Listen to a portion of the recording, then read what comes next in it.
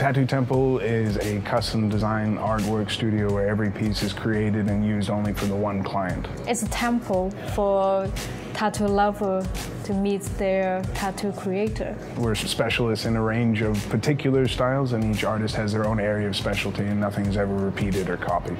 It's a connection with people. It's not just like my own creation. It's like you have to work with different people. Every piece is different. We have trained every artist that's ever worked here by ourselves. There was no outside artist. That was one of the biggest differences from other tattoo studios. Instead of a place just to do tattoos, everything was under Joey's art direction. I set the limit to myself that I will only take one apprentice a year. So I just choose who I really think they have potential through their attitude first, and then it's the artwork. Most of our clients fly in specifically for the tattoos. The waiting lists are anywhere from 3 months to 4 years, depending on the artist. No other tattoo artist would write calligraphy. So I guess people have to wait. If the artists are passionate about what they're doing, that comes out in their artwork. And there's a quality and detail, and there's an attention that they put into it that can't really be replicated or mass-produced. We are really excited that we have an opportunity to bring our artwork everyday life.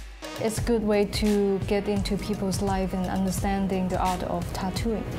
We look for in a partner a way to display the artwork differently. We did like the champagne bucket with the Four Seasons and that. It's something you can appreciate aesthetically on your own and have artwork and a life to it rather than just a static functional item. We never thought about we can put our artwork on the speaker actually. When Astro came in, we were quite surprised and excited about this project. It's also mixed with music that people will listen to it, will use it every day, can carry everywhere they want. It's kind of similar of the idea of tattoo. You carry it through your life. We didn't know that something like this could sound as good through Bluetooth. That was the first time we've heard the Bluetooth actually sound like a hard-line speaker, and also the size and the battery life. It seemed like an amazing product. The depth and the dimension and the drivers, I think, that they're doing in the speakers themselves offer the kind of sound quality that we weren't aware of that could happen in Bluetooth speakers. The reason I chose to put on Dragon on the speaker is that it carries a really powerful energy from this creature.